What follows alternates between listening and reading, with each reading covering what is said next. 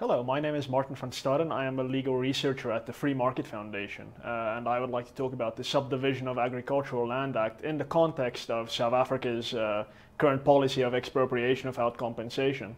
So in March of 2018, Gwede Mantashe, who is the Minister of Minerals in South Africa, talked about the fact that he owns a 500-hectare farm, but he complained about the fact that his smallest neighbor, another farmer, the smallest one was 4,000 hectares. And in so doing, Mantashe complained about the phenomenon of mega farming, which I took him to mean means that larger and larger tracts of land are ending up in the hands of fewer and fewer farmers.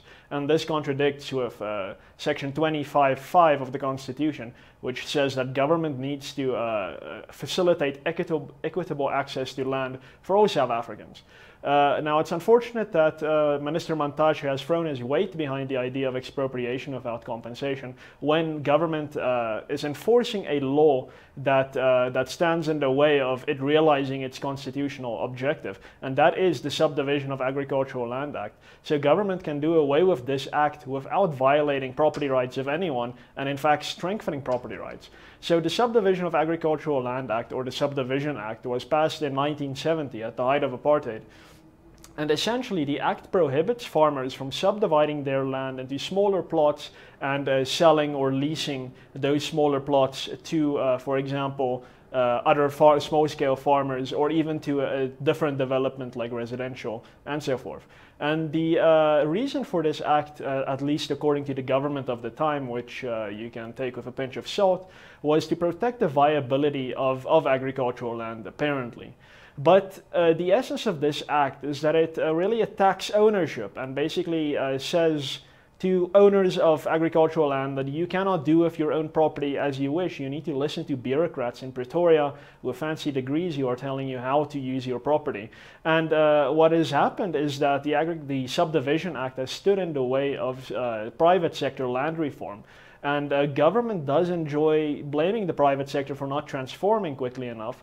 But this act tells farmers you cannot give or sell plots of your farm to your farm workers, your farm tenants, and to the local community, so as to engage in private sector land reform. But government in 1998, the first post-apartheid democratic government, intended to repeal the act, which was quite hopeful after many years of property repression, by enacting the Subdivision of Agricultural Land Repeal Act. Unfortunately, the act has not been brought into operation. The president needs to declare a date for it to become operative. That has not happened in the 20 years since that act has been in effect. And since 2013, government has intended to replace the Subdivision Act with an even worse act, the Preservation and Development of Agricultural Land Bill, which is more onerous than the Subdivision Act and will lead to probably even worse patterns of land ownership, with even fewer farmers having even more land, and at worst, government owning all the land. So at this stage, recent administrations have seemingly misunderstood the intention of government in 1998, which was to repeal the act and replace it with market forces. If one looks at the minutes of Parliament and of the Department of Land Affairs at the time, they said that the market is the best place to determine how land and property should be divided, and it was in that context that they committed to repeal the act. Unfortunately, that mentality seems to have gone away over the years, and now they wish to replace the act with a far, far worse law. So here we have a solution. Government does not need to pursue expropriation without compensation to ensure equitable access to land.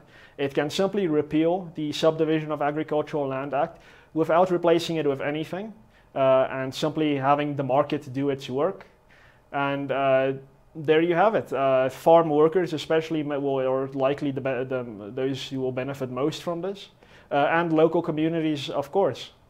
So I thank you for your time, and I encourage you to tell President Ramaphosa or whoever is president next to sign this bill into the Subdivision Act, Repeal Act into operation, so as to get rid of this draconian apartheid land law. Thank you.